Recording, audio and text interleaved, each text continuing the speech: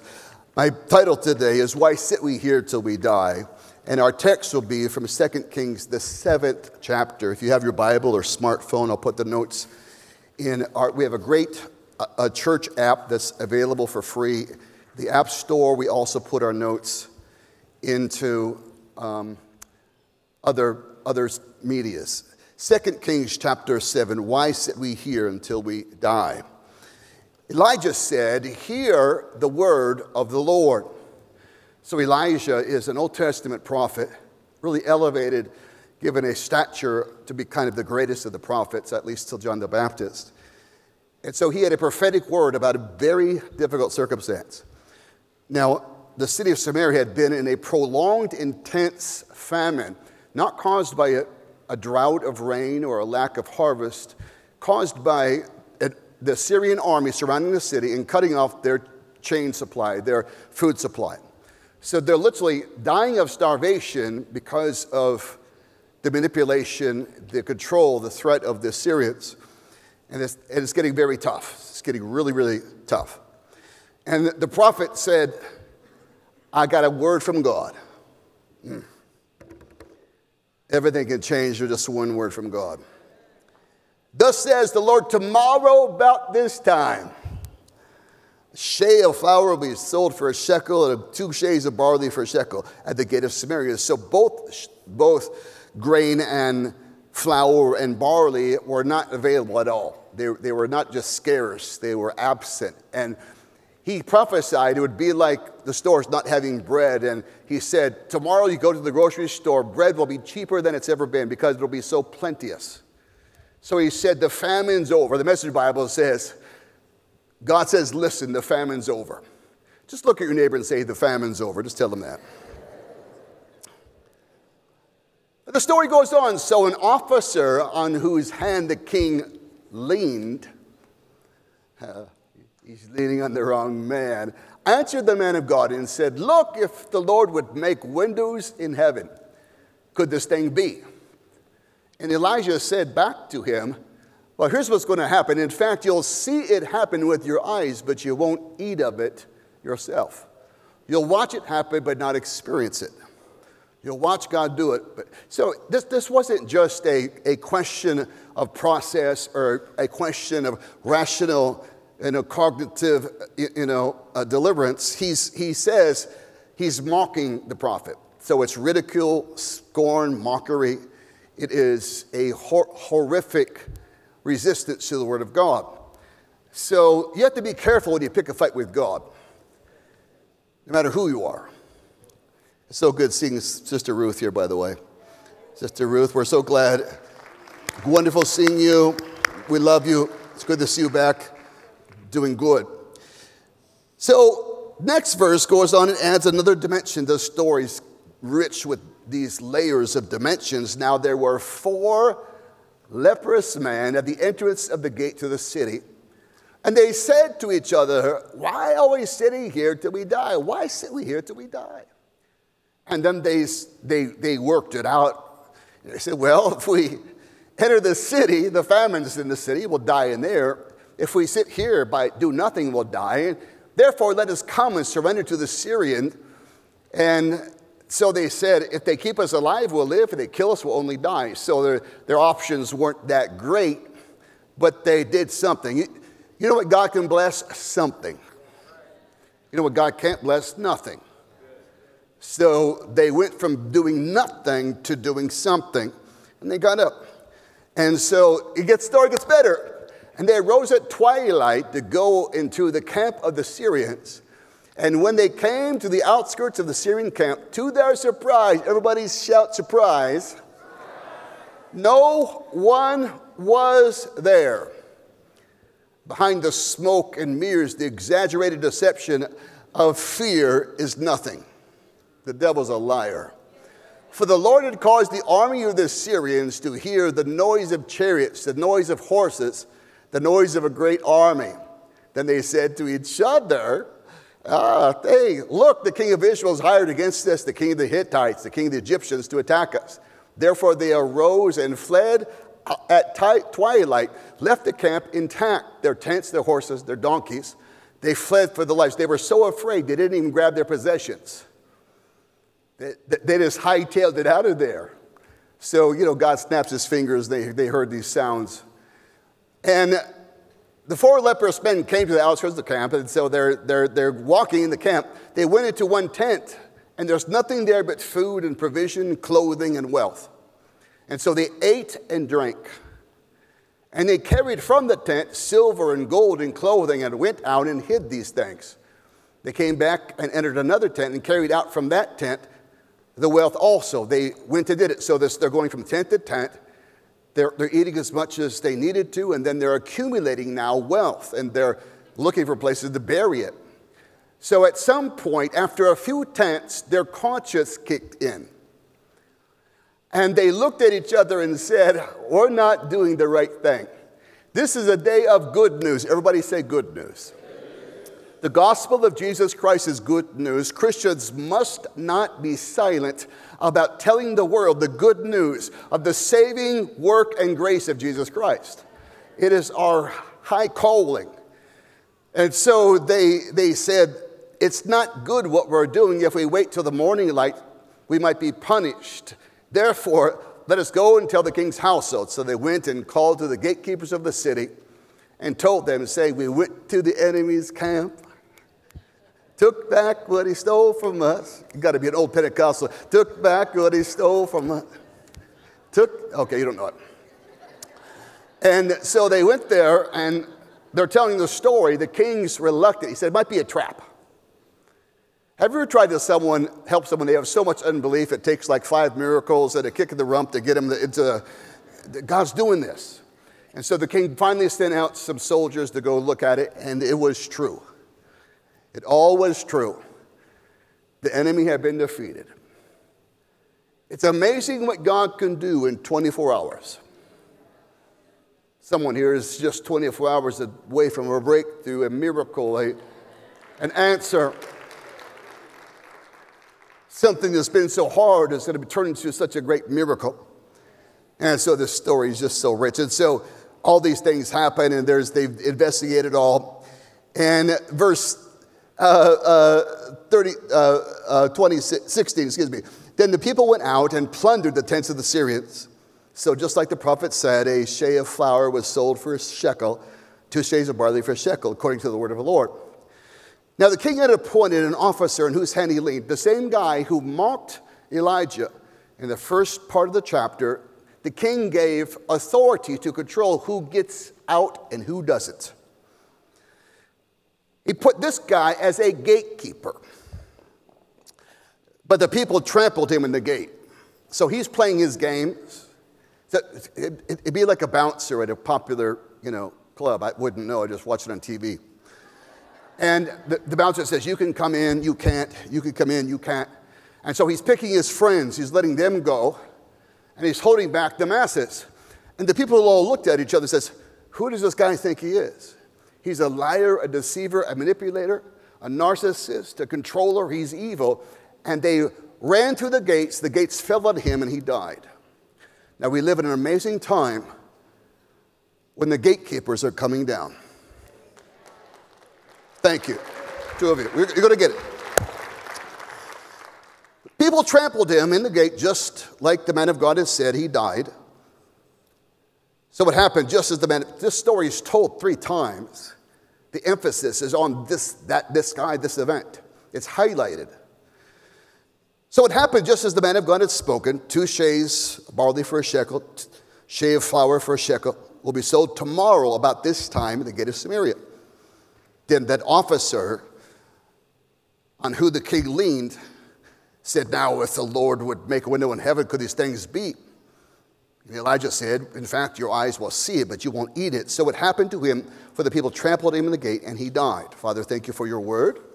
That is living, that's powerful, that's sharper than any two-edged sword. Let there be revelation in this moment, and your servant, your word, your people, show the devil who's boss. In Jesus' name I pray. Amen. Just a couple points. First off, the great preponderance of suffering, injustice, and pain in this world is the direct result of bad leadership.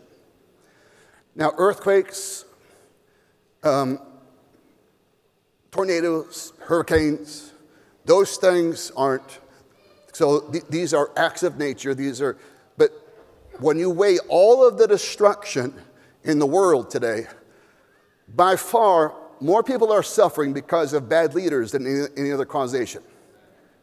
So the Bible says, when the righteous are in authority, the people rejoice. When the wicked are, people mourn. They moan. They don't moan because they just disagree with the policies. They moan because they're suffering. Oh, there's so many things I could say about that. But it's true. It's always been true. It's true now. Point number 2. When God speaks, everything changes. When God speaks, everything changes. So they're in this impossibly difficult circumstance, and it had been elevated to so much pain and so much suffering. The king is desperate. He's actually blaming God. He's mad at the prophet, but God said, okay, it's time for this whole thing to end, this fiasco to end. And Elijah said, in 24 hours, everything changes. And everything changed. Now here's my point. God answers your prayer most of the time by giving you a word to stand on. When you stand on, pray, and speak your word, the answer comes. So give us today our daily bread. It's not just talking about a McDonald's sandwich. Let me upgrade that. A Chick-fil-A chicken sandwich. Spice and the waffle fries. Oh God. Lord, please help Chick-fil-A to open on Sundays. Jesus. Amen. Okay, just talked myself into a meal. No, God blesses them, Hello, bless them for that stand. So God speaks, gives us a word. So when you ask God to help you, most of the time, help begins by God giving you a scripture or a prophetic word or in your heart. Vision, dream, prophecy. God gives you something from him so that you can apply that in your world. When you apply that in your world, things change. God didn't just change things, God commanded things to change. God didn't just think, let there be light. He said, let there be light. Jesus was going to pray for the servant of a centurion. The centurion was a godly man, a Roman leader of 100 soldiers, but he was well thought of, a man of moral and virtue. And so Jesus said, okay, I'll come to your house and pray for you. Pray for this man. And the centurion said, you don't have to come to my house. Speak the word only. For I also am a man under authority. I say to one, go, and he goes. One, do this, and he does that. One, come here, and he comes here. And the Bible says Jesus marveled at his faith. He said, I've not seen faith like this, no, not in Israel.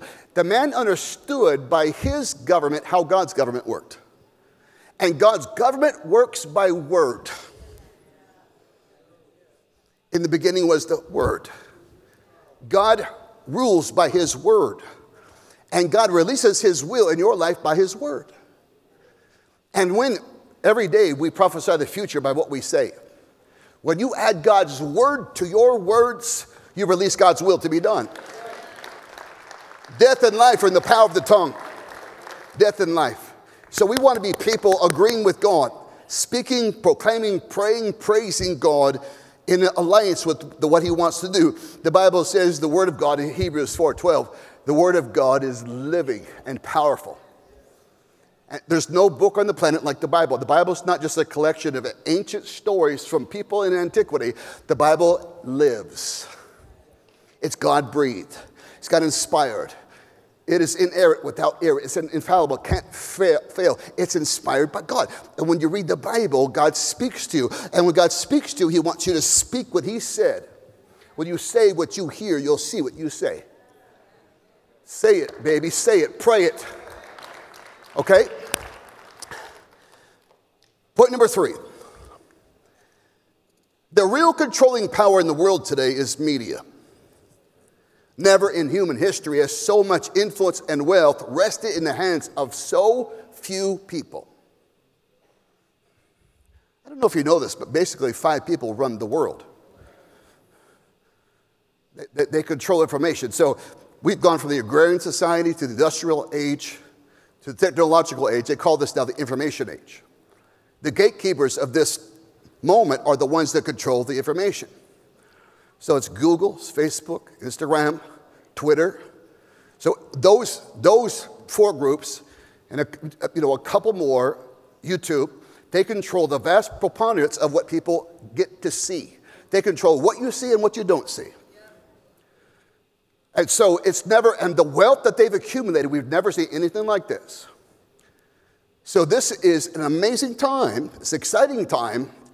The media and tech gatekeepers are almost all completely single-minded in their anti-God, anti-Christian, anti-Bible beliefs and practices.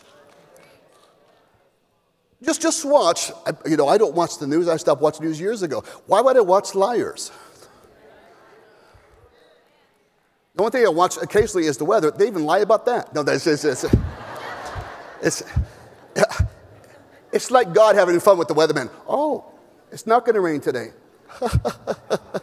Boom. Yeah, God's just messing with the weathermen. They go home crying, what's going on? So we've never seen anything like this. Today's politicians and cultural and business leaders all lean on the media for their direction and decisions. They put their finger up, which way is the wind blowing? These immoral, godless leaders believe in nothing, stand for nothing, and accept what the media tells them to do. This generation, though, is breaking free from the control and deception of ungodly media.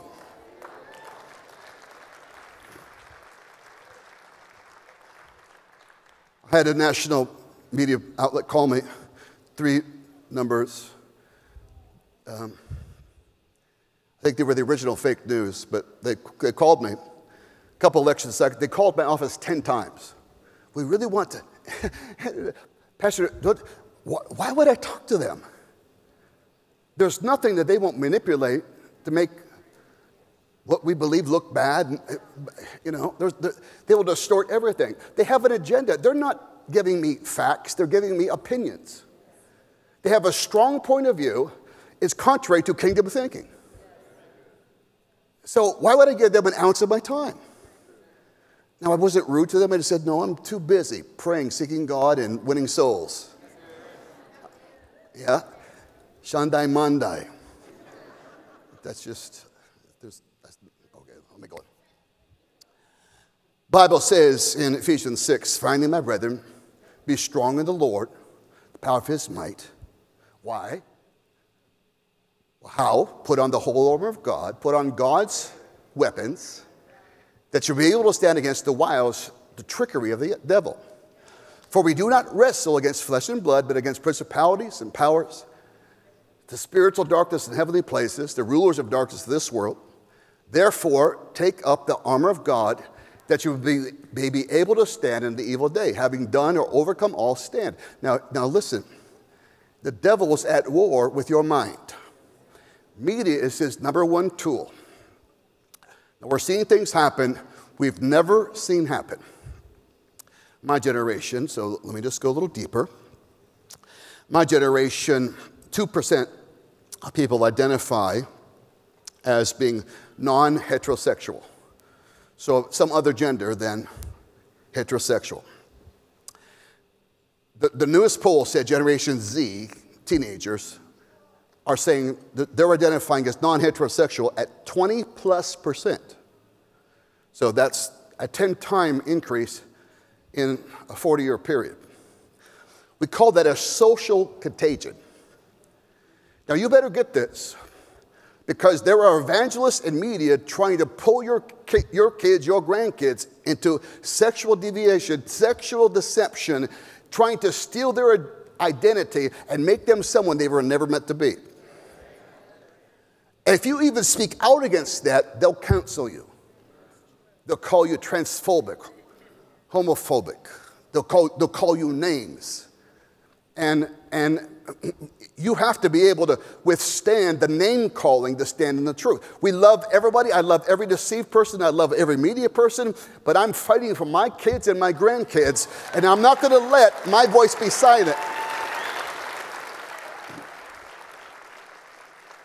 So what's happening, your kids through social media is damaging children.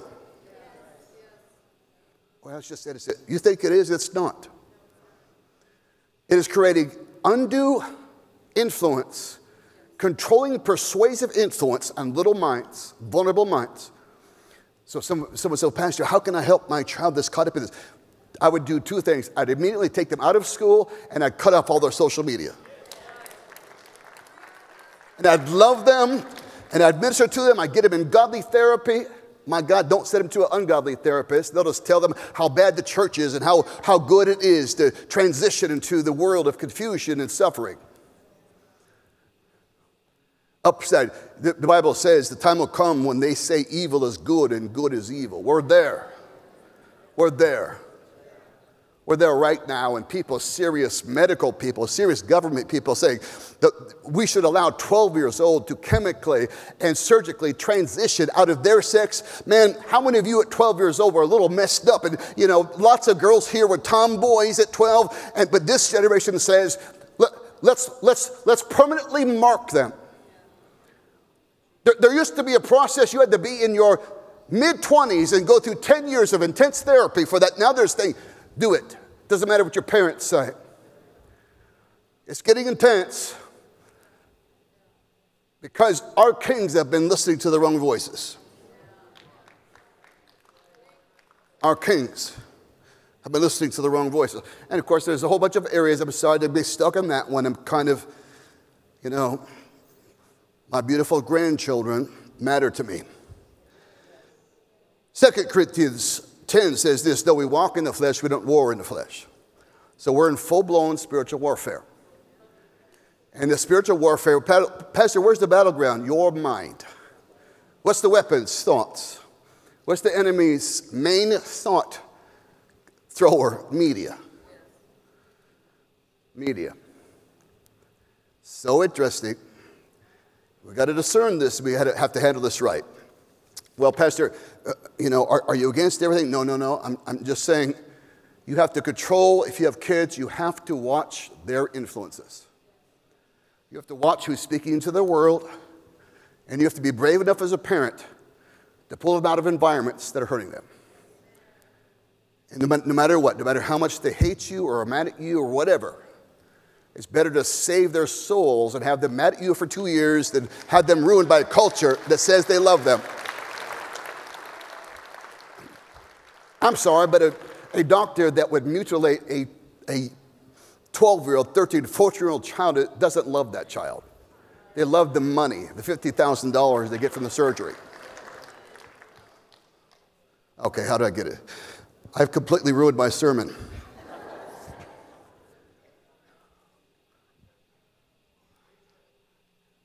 The king was leaning on the wrong person. It's amazing how strategic. We found out in this season, so if we evaluate the last 3 years, just look at it kind of in a forensic, so we can actually see who the power players are. It's the media. They're out in the open now, out in the open.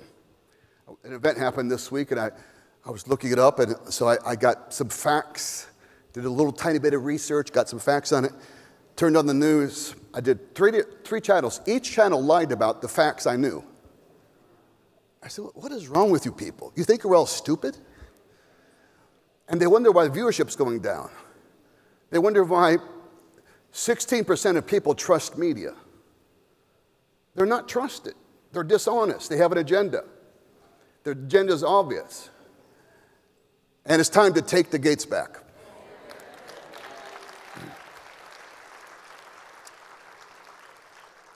What do we do, Pastor? Well, first of all, vote. I don't want to hear one Christian complain how bad things are if they're still not voting. Well, the whole system is broken. Yeah, because you won't vote. Vote kingdom. Vote biblical. Vote your values. Pray about who to vote for. God will help you. He really will. It's becoming more and more clear, you know, this person stands for these things and this person stands for other things. You can look, and it's not the personality that matters. It's their programs. It's their platforms. It's their issues. That's what matters. This week, the fever on America finally broke by an eccentric billionaire who bought Twitter. So maybe you're like, well, I don't like, you know, what's he going to do? Well, he can't do any worse. I have at least 50 friends who were kicked off Twitter for preaching the gospel, for quoting scripture, for telling the truth, for questioning the status quo, for non-aggressive, just facts. I mean, there was a war against Christians and conservative values, obviously. And he says, I'm just going to make it more honest. If you're for canceling people, you're not in the kingdom. You're not thinking kingdom. If you think canceling people is somehow appropriate, man, you're on the devil's side. The devil destroys people. I've been canceled. I know what it feels like. It's not pleasant. It's not fun. And if you are on that side, you're on the dark side of the force. Luke, don't go to the dark side. The kingdom of God restores, forgives, blesses, loves. We walk in repentance, renewal. We don't give up on people. We don't throw people to hell. We don't cast them to outer darkness. Although I did block someone this week. Lord, forgive me. I felt like when I blocked, I didn't say anything. I'm casting you to outer darkness. I shouldn't have took any pleasure. I did. I'm sorry, Lord. So this guy, this billionaire, bought Twitter. And he's not a Christian yet. He's kind of, I would say, libertarian in his doctrines. And, I've seen him do some good things. He's got a messy personal life, whatever. But he saw this isn't right. So God used a non-Christian because there wasn't a Christian available. And now we're storming the gates. Just watch what happens. Watch, I've got, most of my age primarily on Facebook. I'm, on Instagram because I'm hipper than you. Just kidding. I'm on everything to try to spread. I talk about Jesus, my grandkids, and sunsets, and also some funny stuff. That's it for me. And we're at I don't think people understand how important this week was. Change has begun. Change has begun. We should be allowed to preach the gospel and disagree with people. See, the culture says if you don't agree with them, you hate them. That's a lie. I love you, you're crazy. Okay? God loves crazy people. I'm proof. I love you, I'm sorry, I don't. The Bible tells me what truth is. What you're doing is not truth. I love you. To disagree with someone doesn't mean you hate them. Often it means you love them enough to challenge a deception they're living in. It's just going to get more and more exciting. Either the Bible is true or it's not. You have to I've made my decision. I'm living my life by the Word of God. Okay, I actually have a good point. Here it is, number 4. Here's my positive. I'm closing with a positive. Why sit we here till we die? The 4 lepers outside the gate, think about this. They're suffering the same plight as the people inside the city, even though they've been rejected, disowned, unloved by the city because of their leprous condition. And so it's amazing that they have a duality of suffering. They were canceled before cancel culture was popular. And they, for some just cause. Many Bible scholars believe that these 4 lepers were Gehazi and his 3 sons. They became lepers because of greed. So in chapter 5, Elijah comes to pray for Naaman, the Syrian general with leprosy, and he heals him. And Naaman brought a king's ransom to give to Elijah. And Elijah said, no money. Just take your healing and go home and be happy. Well, Gehazi is upset, so he runs without Elijah's permission and finds Naaman and stops him and says, hey, Elijah changed his mind. Go ahead and give us some stuff. So he took not all of it, but a few wealthy possessions, some gold or whatever, silver, whatever it was. So God gave Elijah, of course, a word of knowledge what had happened. So he comes back home and he says, where were you? I went with you. I saw what you did. You'll be a leper. So he became a leper because of greed. Greed makes you ugly. Greed makes you repellent to the kingdom. Why? Because God is so, not just generous, overly generous. So their greed made them sick. So they're punished. And it was a generational curse. Every male heir has been a leper. So in this remarkable story, 4 unclean, unwanted, unloved, and publicly ridiculed and judged individuals become the heroes of their generation with just one act of bravery. These 4 men were cursed by a great sin, but they broke the curse by a great act of faith. I don't care how bad you failed. I don't care how much shame you've carried. I don't care how many mistakes you've made. God can still use you to save a generation, to help your family, to help a city, to change the world. You've literally got nothing to lose by putting your faith in God. It doesn't matter how big or how many mistakes you've made. It doesn't matter how bad your past may be. It doesn't matter what everyone else thinks about you, feels about you, or speaks about you. It's not too late for you. You've got nothing to lose by getting back up. You've got nothing to lose by trusting God. You've got nothing to lose by standing to your feet and refusing to sit out the rest of your life in pain and in shame. My friend, it's time to get up and move forward in your life. God's not done in your story. I'm sorry, sometimes it's other people's fault we're down. Sometimes it's our fault we're down. But God never asked Jesus didn't ask one sick person that came to him how they got sick. He healed them all. He lifted them all up. It doesn't matter how you got there. God can help you get back up. The best chapters of your life are yet to come. God, I don't care who calls you a leper. Be God's leper. I don't care who shamed you. God will give you favor. I don't care how bad your past is. God's going to make your future better in good ways than bad ways in your past. Give God the chance to write a good ending to your story. Give God the chance to use you. Don't let shame and condemnation and ridicule keep you down and bound. Don't live the rest of your life feeling sorry for you. I felt so sorry for myself, I wrote a country western album. It's the truth. The songs ain't bad. God says, how long are you going to be that way? Why don't you get up? Isaiah says like this, arise and shine. Your light has come. It's time to get back up.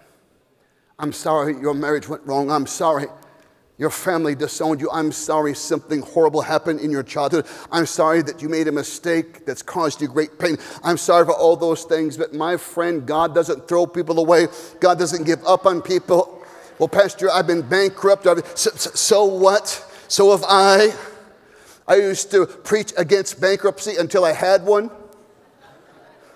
I'm like, I think we should be more merciful toward people facing bankruptcy. You with me? Before that, you should never file for bankruptcy. You always believe God. Years later, I'm bankrupt. Forced into it by life. Okay, but I want to do this. Turn to your neighbor and say, I'm getting back up. Turn to the other neighbor and say, I'm getting back up. Turn to the person behind you and say, I'm getting back up. Turn to the person in front of you and say, I'm getting back up.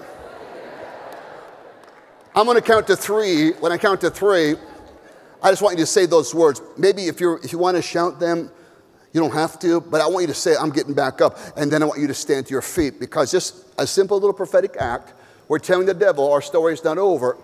Listen, you're about to plunder the enemy.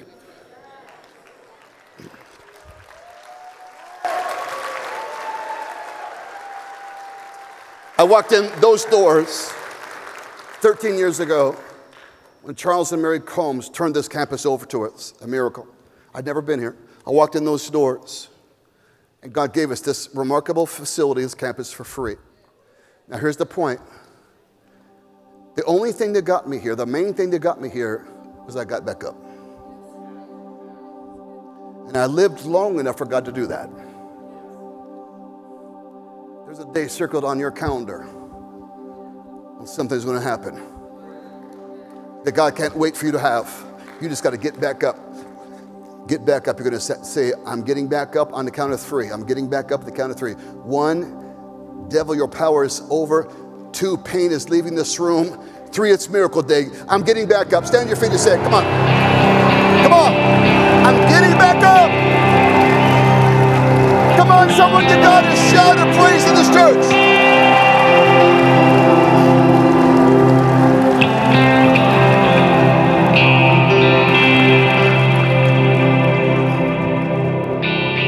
Just a couple things.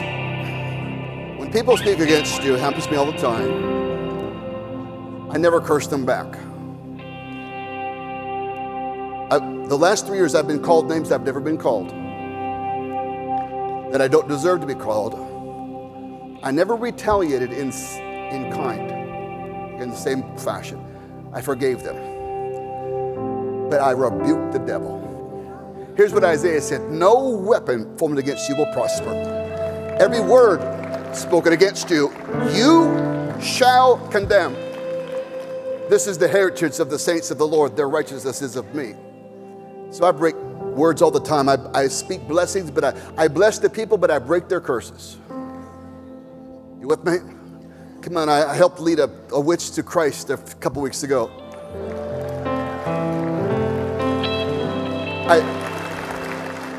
I've led people to Christ that in services were trying to throw witchcraft on me. It doesn't work. I've got a vest on called the armor of God. It doesn't work. I never get mad at them. You kidding me? They're so aggressive, man. I want to get them on our side. Man, you'd be great in our side. Playing for the losing team. What's going on, man? Prayer team, join me down front. I need to wrap up this service. As we close today, thank you for listening to me in this sermon that turned out different than I thought it would. Whew. Prayer team, join me down front. We're going to pray for those that need prayer. The greatest victory in life and the most important moment of your life is when you receive Christ Jesus as your Savior and Lord. If you've never received the free gift of the forgiveness of your sins and the eternal life that God gives as a consequence, we'd be so honored. The Bible says in the book of Romans, the wages of sin is death, but the gift of God is eternal life through Christ Jesus our Lord. We'd be so honored to pray for you. I forgot this story. Mary told me to tell it. Matthew, it was London's homecoming and Isabella's homecoming, their high school. And so there was an outdoor slide there, real high. So, Dakota looked at her daddy and said, because Matthew conquered his fear of heights, and is conquering his fear of heights in Jesus' name. All of Maiden men are. And she said, Daddy, I'm facing my fear. I'm going to fight my fear today. I'm facing my fears today. If my 4-year-old granddaughter can do it, you can do it.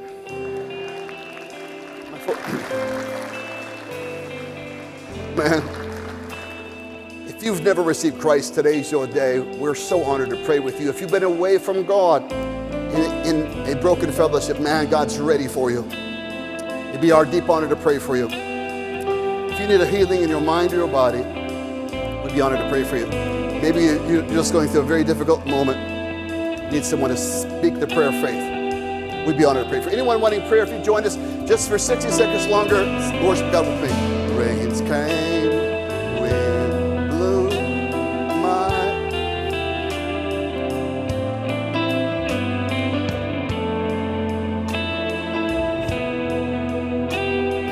I'm gonna make it's such a great bridge. Sing it again. Rains came, wind blew, my house was built on